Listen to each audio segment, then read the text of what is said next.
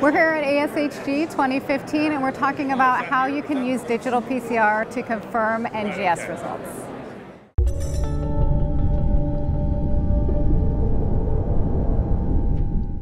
So Marion, I wanted to ask you how you use digital PCR to confirm your NGS results.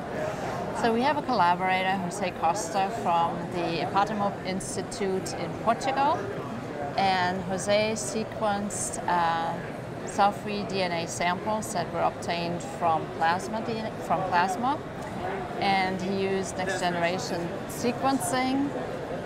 And for all of his samples, he obtained a low mutation rate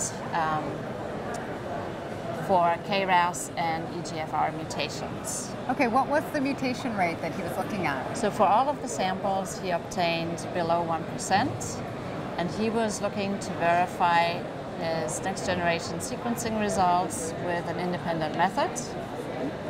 And we chose digital PCR to verify with as an independent method because of its sensitivity level.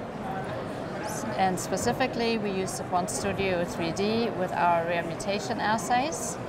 The rare mutation assays are type-1 genotyping assays that have been optimized for use in digital PCR, so you get good cluster separation and high signal.